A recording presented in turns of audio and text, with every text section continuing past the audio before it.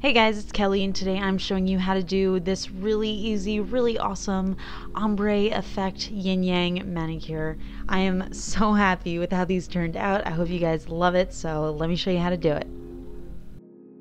For this manicure, I'm going to be using Cuccio base coat, OPI Alpine Snow, China Glaze, I got a blue attitude, China Glaze, I'll pink to that, and my Cuccio 7-second top coat. This is new, but I'm absolutely in love with it. It literally dries so fast.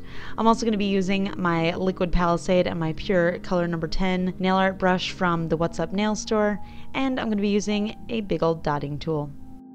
I'm going to start off with my clean natural nail and apply my base coat. Once that is completely dry, I'm going to apply one coat of my white nail polish. You guys are always asking what this white nail polish is. I do have a whole video on my favorite white nail polishes, but this is OPI Alpine Snow. I get it from HB Beauty Bar.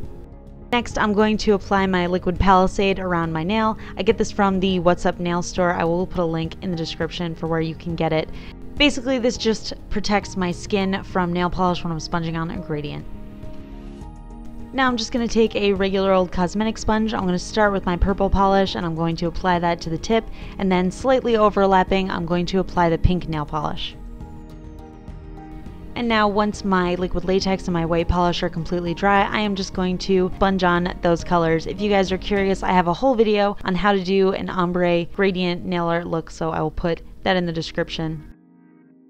After I've sponged on a few coats, I'm just going to peel off my liquid latex, and I'm going to fix up any little mistakes on my cuticles with acetone and a cleanup brush.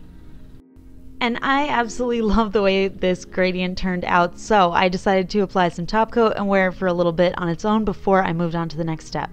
So the next thing I'm going to do is take my white nail polish and my nail art brush, and I'm just going to create this yin-yang shape on my nail. So I'm going to start off with the top left corner, and I'm just going to create like a C and then make it into an S shape. You kind of just have to watch. I'm also going to draw out a little circle where that is going to be, but you can go over that with the dotting tool, which is what I'm going to do in a little bit. So once that's done, I am going to put a white dot on the bottom, and then I'm going to put in a better purple dot on the top. And then I'm just going to finish off with my 7-second top coat so it'll dry immediately. And that's it. I hope you guys like this manicure. Like I said, I am totally in love with it. I feel like this is such a cool effect to have a gradient as a yin-yang. So let me know what you guys think of it. Give it a big thumbs up. Make sure you subscribe, and yeah, I'll see you next time.